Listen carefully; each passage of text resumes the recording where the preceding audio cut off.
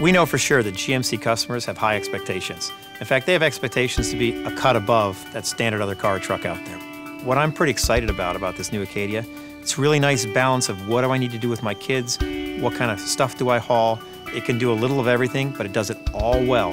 The inside dimension is maximized, but we've made the outside dimension a little tighter, a little smaller, which lets the car be more maneuverable, it's quicker, and it gets a lot better fuel economy. One of the things that's probably most interesting about the new Acadia is the second row seating and all the flexibility it offers.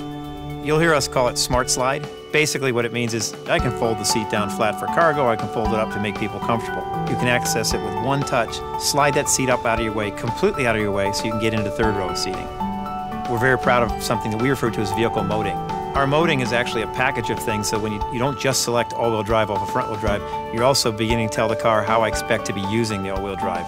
Is it in a sport mode, is it in a snow mode, or is it in an off-road mode? The new Acadia, I'm proud to say, is clearly a GMC. It'll handle pretty much everything you throw at it. It makes no compromises. It presents itself in a positive way, and since it's a GMC, it does it precisely.